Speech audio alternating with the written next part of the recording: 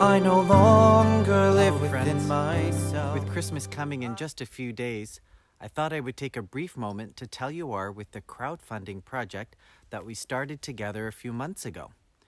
In terms of the book project, you may remember that I had to postpone it because of an irreconcilable difference that I ran into with the publisher. God's will, I suppose, right? Maybe I can look at this project again sometime in the future.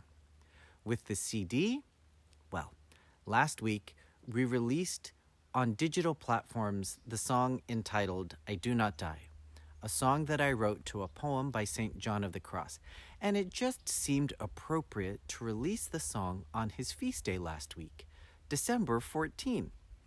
We received so many positive and encouraging comments and feedback from so many people.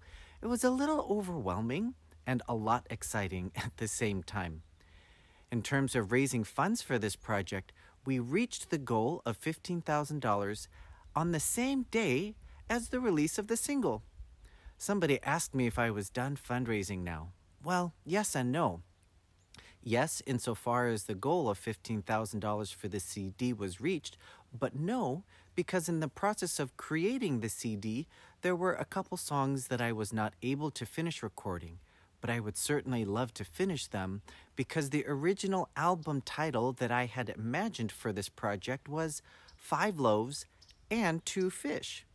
The 2 Fish being the 2 songs that I wasn't able to finish for various reasons.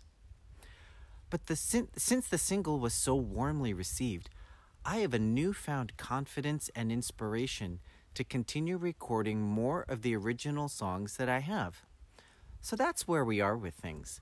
The funds were raised, the book was postponed, and the EP will soon be released in January of 2022. And in the meantime, I've received a few invitations from people around the country to come and speak or play music at various parish events, something that I wasn't anticipating would happen, but a most welcomed surprise indeed. I'm grateful for all of you who have been with me on this journey. Please know of my prayers for you from the monastery during this Christmas season. Peace and blessings to each of you. Until next time, have a most blessed Advent in these few remaining days, a merriest of Christmases with your family and friends and loved ones, and a most inspired start to the new year. God bless you all.